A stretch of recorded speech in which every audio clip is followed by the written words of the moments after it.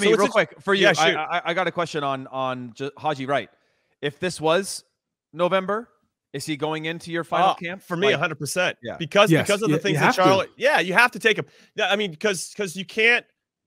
It's one thing to ask of striker to hit that switch. You know that he's capable of it, but if he's not playing that way currently, and Charlie can speak to that, and we can all speak to this. If you're not playing that way currently, and then all of a sudden you put on the U.S. jersey and all that, you're going to hit this switch and be another version of yourself. I think there is an argument and a narrative to be built around that. But I'd rather go with the hot hand, somebody who is currently playing well, and not that we're hoping that they play well based on previous experience. And I'm sure we could come up with plenty of examples, both club and country, where that doesn't work out. You can also throw in just fitness in general. You don't have to worry about fitness. The sharpness, right? Sharpness, fitness. And I'd say in a camp, throw in anyone who's, especially at the 9, because I feel like that's the one position that we're really unsure of as far as the future. I mean, Jesus Ferreira is playing like it's his, and he wants to keep it. But in a camp, you can throw in many players who maybe have not been in previous camps and get a look, because all in the end, it's just about getting a look. So what I want to add to, and I'm glad you brought that into it, Charlie, is the fact that Jesus Ferreira, to your point, is grabbing this with both hands. He must be having conversations, or people ask him probably after every game. So do you think this will translate into playing in a World Cup? Do you think, I mean, he has to be thinking about it. He has to be getting questions from family and friends, of course, about where he stands and I mean, we all went through it, so we know those questions are happening. And then you got to answer it publicly. And especially with social media being more prominent, you got to deal with all the comments that are happening there.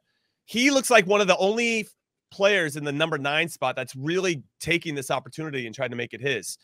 And I think Haji Wright's another one who could probably sense it's kind of now or never for me to maybe get on this team. This is a great time to go on a run. And he's really also elevated his game. Whereas, not to say he's getting the opportunities, but I did want to bring this up. Ricardo Pepi. Now, Augsburg played this weekend against Greuther Fürth. Greuther Fürth already going down. A meaningless game. Augsburg is already safe. They're going to stay up. Ricardo Pepi dresses and doesn't play. I can't tell you how frustrating that is that he doesn't play. Now, I just want to say that there's a 23-year-old Timothy Tillman who's played in 29 games for Greuther Fürth. He came through the Bayern Munich youth system. He can play for the U.S., as can his brother, Malik. And I think we're identified both of them. Those are 29 games in the Bundesliga. Sure, they're going down. He plays in the midfield.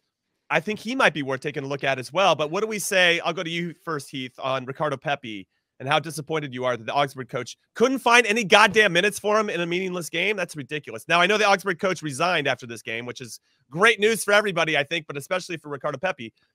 But still, that really frustrates me. Well, if anything, it makes things more complicated for Ricardo Pepi now, right? Because now you've spent all this money on him. That coach was clearly that was a signal of intent. Last game of the season, your most expensive player, a young up-and-coming, what we think could potentially be a star goal scorer, is on the bench and doesn't play. It was like this, I'm going to go out. I want to finish on a high. I want to finish with a win, and that guy can't get me the win. And then I'm going to just sort of sail off into the sunset. Whereas now you're going to have another coach come in, a coach that didn't buy Ricardo Pepi, a coach that didn't sign Ricardo Pepi, who's now got the pressure of a $20 million signing and have to figure out what you do with him. But now, at least you know that going in, though. It didn't seem like this Weinzer that ever really wanted him. It didn't seem like an American ownership. You'd be as shocked at how often a club will buy a player that a coach doesn't want.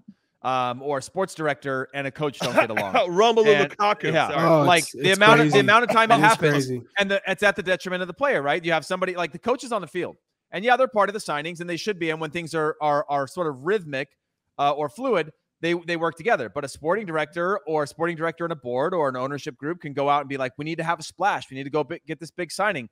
And a coach could be like, well, that doesn't help me. I need somebody now because we're fighting relegation. And so I understand both sides of that argument. But now you have a new coach that's got to come in. And I'm hoping that you go preseason, June, July, or whenever it's going to be, say July. And that coach, they have a talk beforehand that's like, either you're going to be part of my plans as a starter, or we're going to send you out on loan. That's the best case scenario now, because the new coach is going to come in. The club's going to be like, hey, we just spent all this money. Try with this guy. And again, Ricardo Pepi still has to do his job. He has to score goals. He has to contribute. He has to train hard. He has to do all the things that make a professional good and develop. But if you're Pepi's agent or representatives, you've got to be carving out this, hey, like 5-6 weeks and maybe even through the start of the season, first couple games, and we're going to make a decision on his future, at least to send him on loan somewhere else where he can get games. Okay, Charlie, I know you want to chime in here, but I want to throw another name out there. Tyler Adams only got to play the last 18 minutes for RB Leipzig this past weekend, and in a game that they needed to win, and they didn't get the win, but they still kind of backed into finishing in the top 4, very similar to Chelsea last season, the last day or last weekend.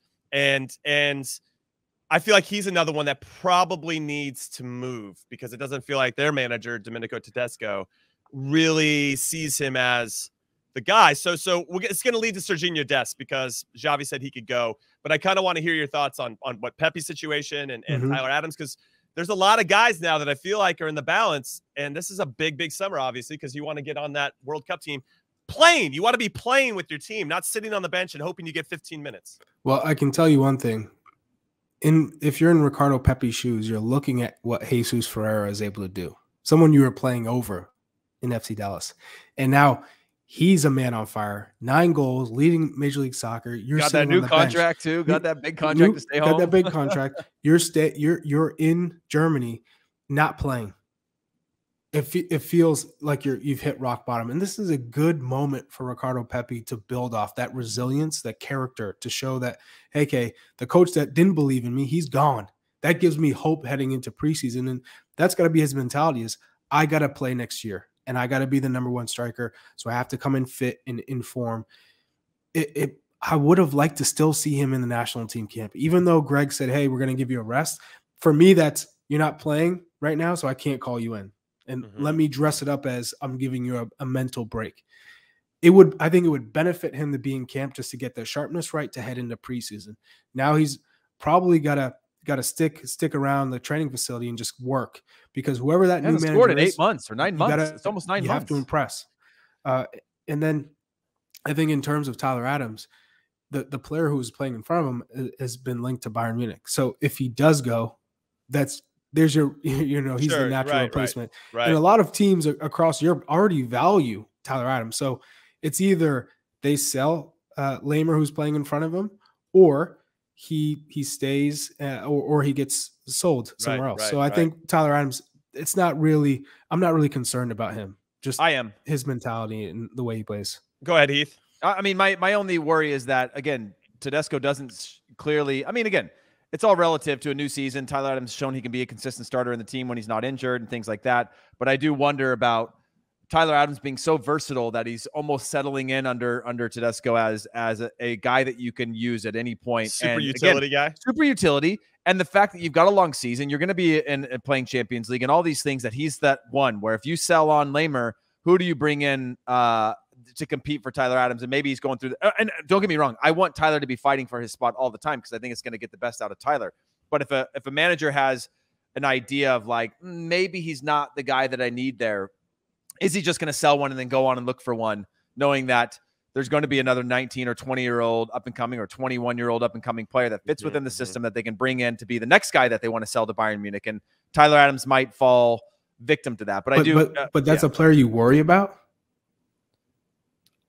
I mean, of all the U.S. men's national team players, only worry about his situation. Only because of the fact that I'm not worried about his situation. There's plenty of players I'm worried about. Go on to any list, and we've got about 14 guys in Europe this weekend that were dressed but did not play, or at least they're dressing. That's good. But it's more the fact that like Tyler Adams is a player that's crucial for us, and I'd hate to see another 6 months go by where he is, in one, out two, playing the closing 17 minutes. Used sparingly, where. It just sort of feels like, again, another conversation needs to be had in this offseason of saying, is a new challenge out there for Tyler Adams, where maybe he's going to have to go and compete anywhere at the size of a club that RB Leipzig, but he's going to get a fresh start to compete and a fresh set of eyes to get that time and earn the respect of a new manager.